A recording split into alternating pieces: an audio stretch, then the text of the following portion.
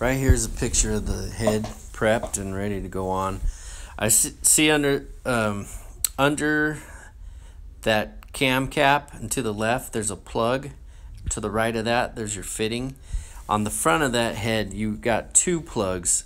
You got to make sure that you get those in before you drop that on there. That was a picture of the Permatex gasket maker. This is the gasket that goes underneath the spacer plate, and you coat that with the Permatex. There's a picture of the plug that that's the oil passage one I'm pointing at. And I think just to the left there's a plug too. Water. And you got to make sure seal. Those are in there. This is some pretty good video. I actually commented on it. Lower gasket, but what numbers does it say? Hopefully I'm not talking over myself too bad. There's two of these. One on top, one underneath this plate. And of course, let's see, that thin gasket I showed you was already underneath that plate. And that O-ring that I showed you, there's another O-ring on that dowel under that plate. And I always look at them a lot of times because once the head's torqued down on there, you don't want to be finding it on your bench. It's just showing everything prepped. There's where I rubbed that on with. How I did it. Bottom of my head's clean. Clean. Just clean. We steam them off. There's always water and stuff dripping off there, and you hate that when you're about to go on with your gasket. Right.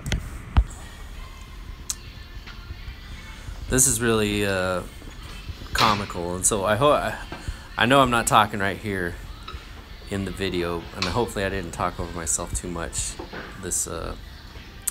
But here I'm putting these large heel bars in here to line me up, and see, I'm being really careful not to just drop them through there and hurt my gasket,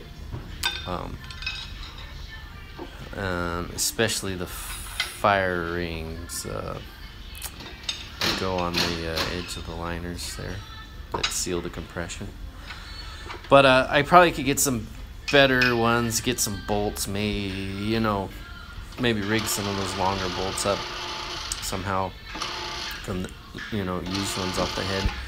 But here you got some play, and using those heel bars, they're not as thick as the bolt holes, so I'm trying to tap that over to drop onto the dowel, and it's just not doing it.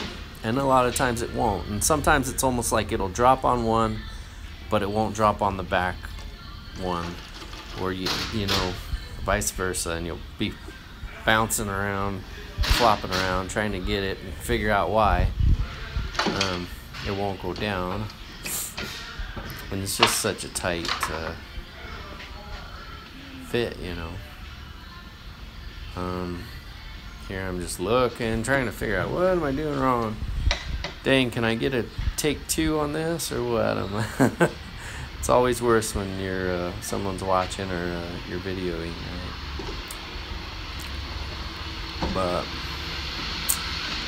I thought I could just wobble it on there and it would drop into place, but of course it didn't.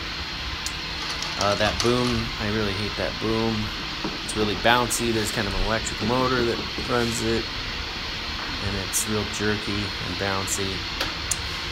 But eventually here you see that I just go and get my mallet. You get a soft mallet, and they were right in place, but it was just a real tight fit, and took a few taps, I believe.